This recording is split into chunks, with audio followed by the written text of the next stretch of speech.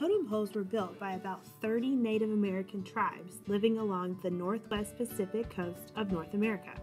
These wooden towers, carved with images of animals and symbols, were monuments expressing a family's status within their tribe.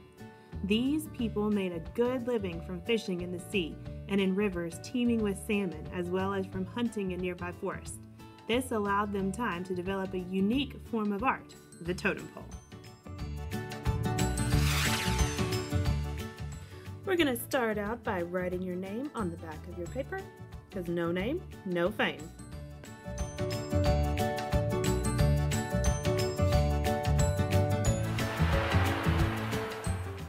Next, go ahead and fold your paper in half vertically. We also like to refer to this as hot dog style. Use your idea handouts to choose at least 3 crests to draw.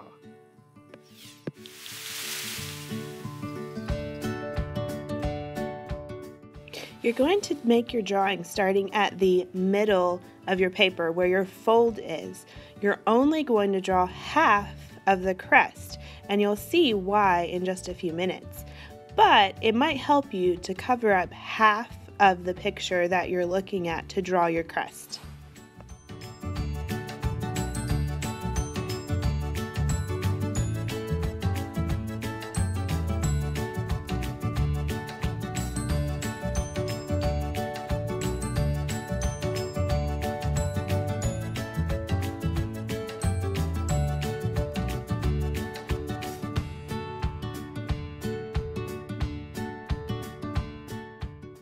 You might also want to draw a line down the middle of the crest that you are looking at to draw.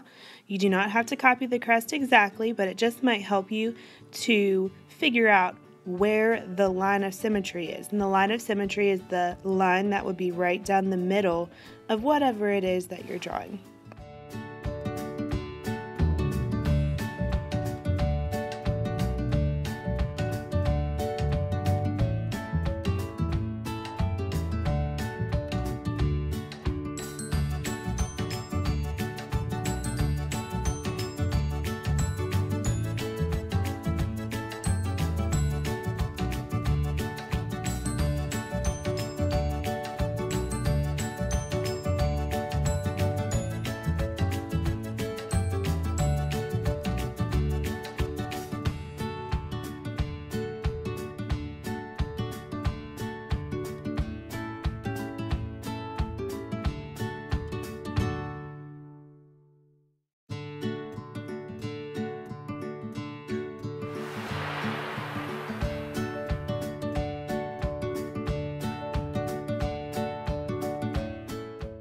Now that you've finished your awesome drawing, it's time to trace with a black crayon.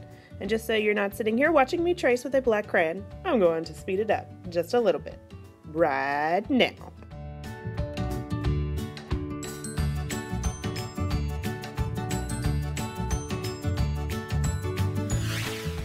Now go ahead and fold your paper closed, just like a book.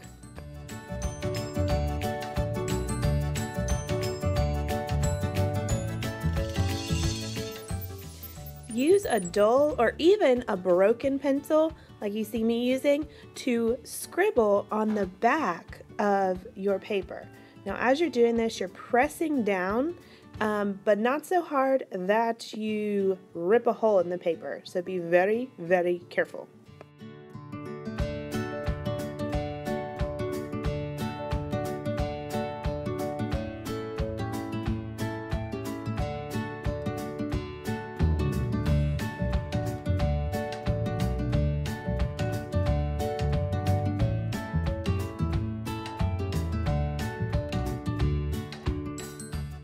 So now open it up and see the magic happen.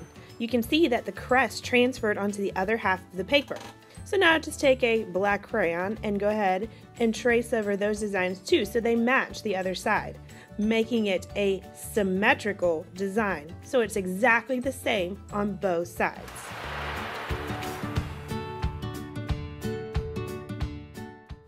If there's any blank space on your totem pole on each side, you can add some geometric shapes or designs just to make it more interesting. But remember, try to make it as symmetrical as possible. So you add one shape on one side, you need to add it on the other too so that it matches.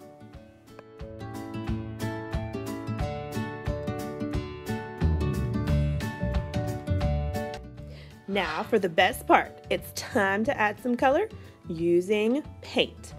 When you're painting, it's a good idea to go from the largest areas of your artwork to the smallest. So for example, do the areas that you have a lot to fill in, and say I'm using brown, use that brown in all the areas that you're going to use brown, and then change colors.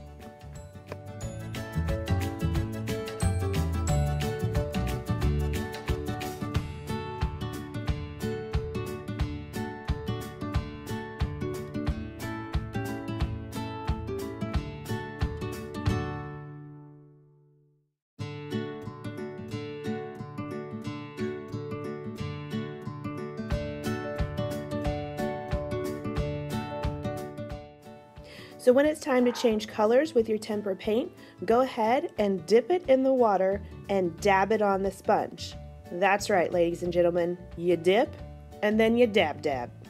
Since painting takes a minute, I'm going to go ahead and speed it up just a little so you can see the whole painting process pretty quickly right now.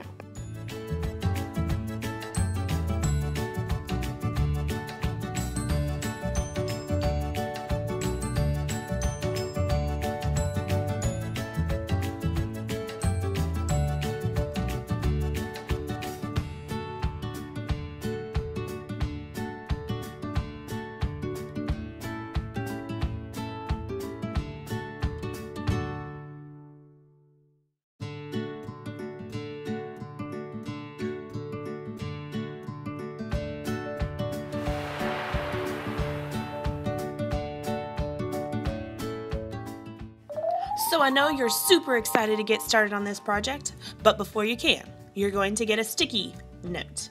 And this sticky note I want you to fold in half. This is your test to see if you are ready for the totem pole. On the sticky note, I want you to draw a shape, but only half of the shape, and you must draw it starting on the fold.